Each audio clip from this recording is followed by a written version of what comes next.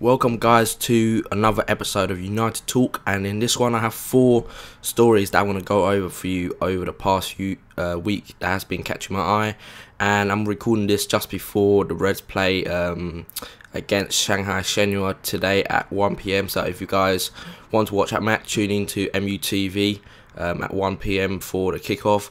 Or if you can't get that service, you can, I think, get some streams over the internet.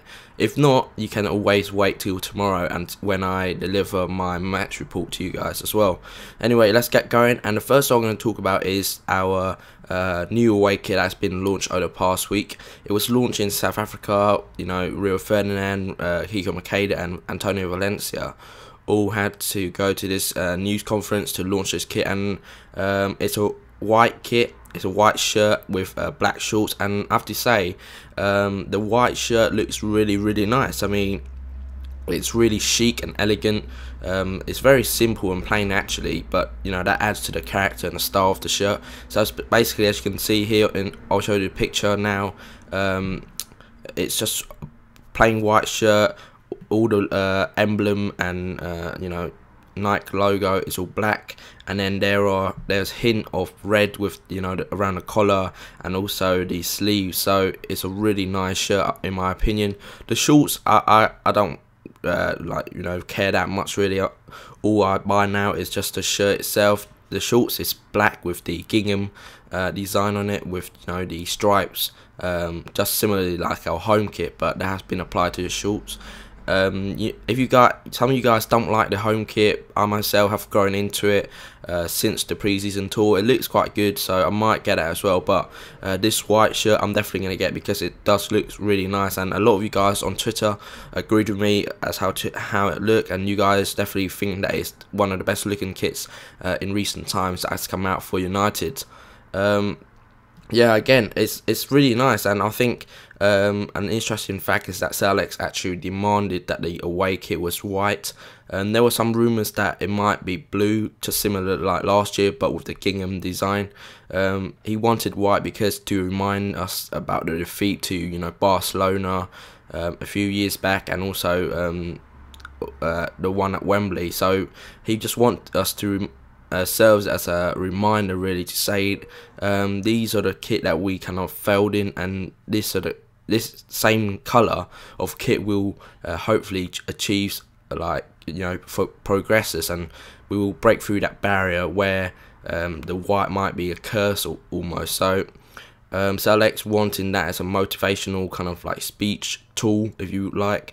So it's, you know, it's really good overall anyway for the design of it. And I'm sure a lot of you guys will like order this shirt, get you know, new signings in, etc. like that on the back. So it will be really interesting to see if you guys do order this in, you know, your number. So what do you guys think of this kit? And leave your comment below as to who you would put on the back of this shirt if you were going to order one. So leave your comment below for that story, guys.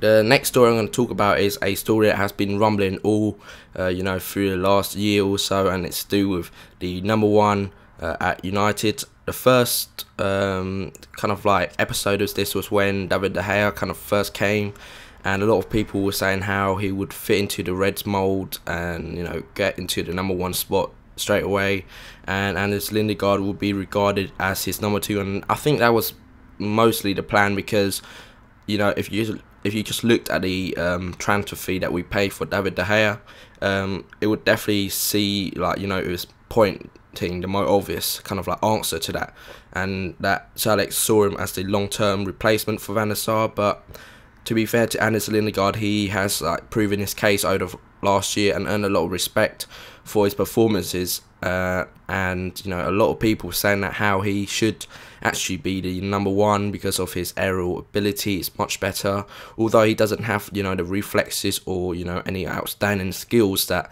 De Gea might possess. He's all-round very solid goalkeeper who's very reliable, and, you know, he's gonna get the job done when it's necessary, and he did that mid-season, proving to everyone that he can play at the very top week in, week out, and he kept De Gea out.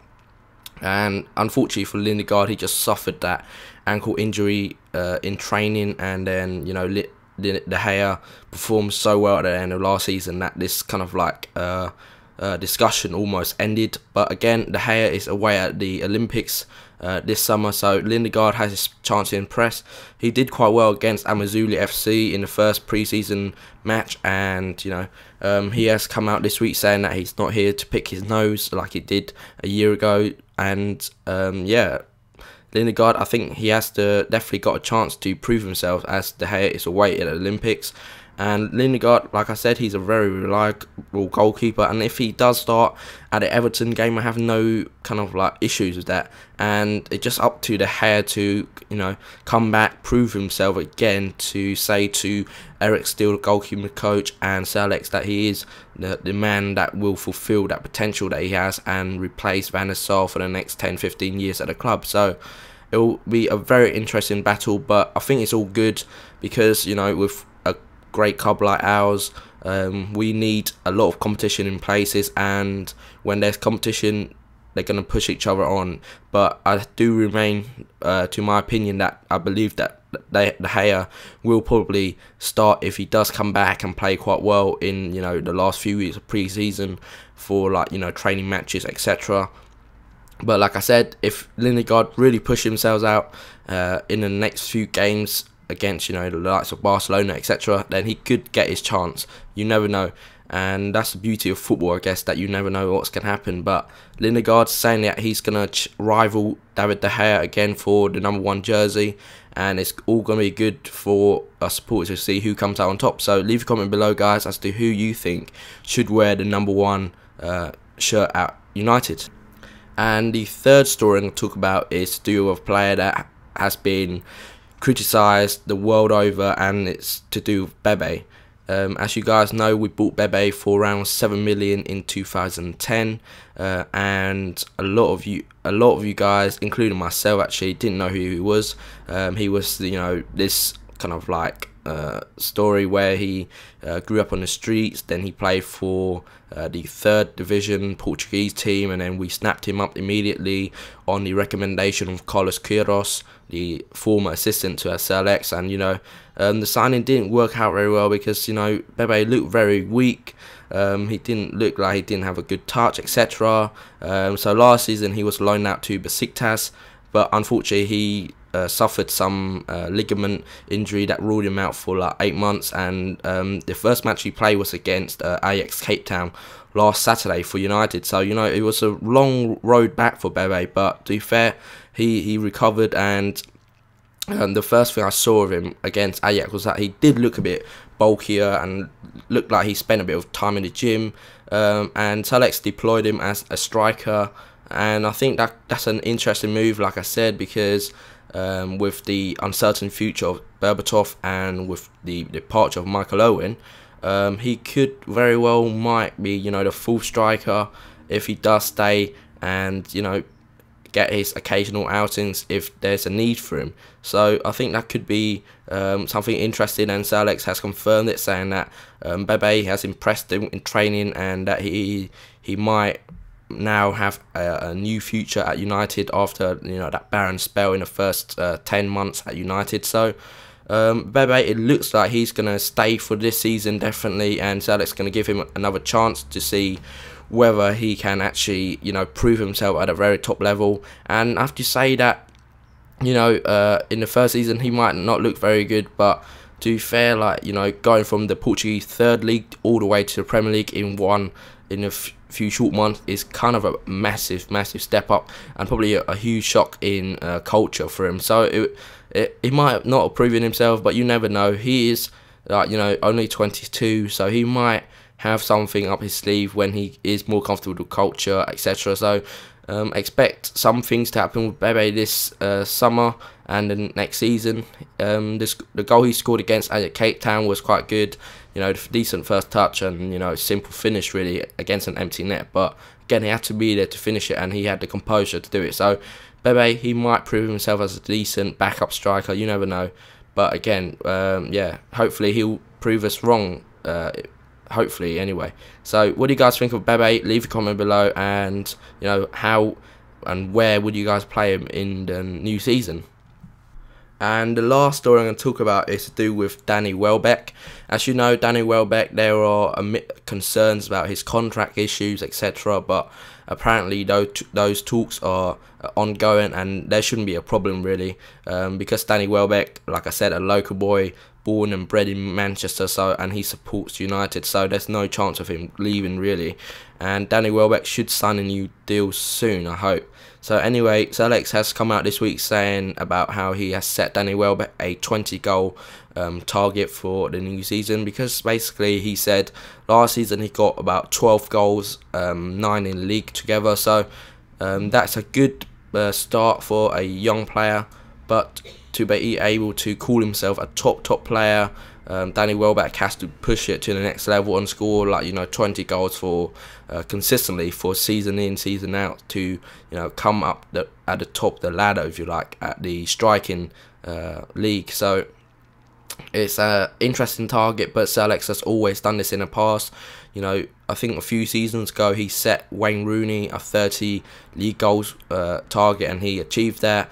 And he also set a target for Ronaldo, and then he bet him on that, etc. So Sir Alex has been known for doing this sort of thing, and I think this is a good move for him, because he wants to push Danny Welbeck to that next level, because he thinks that Danny Welbeck has all the potential to fulfill that kind of like his ability and fulfill his future as a top class striker.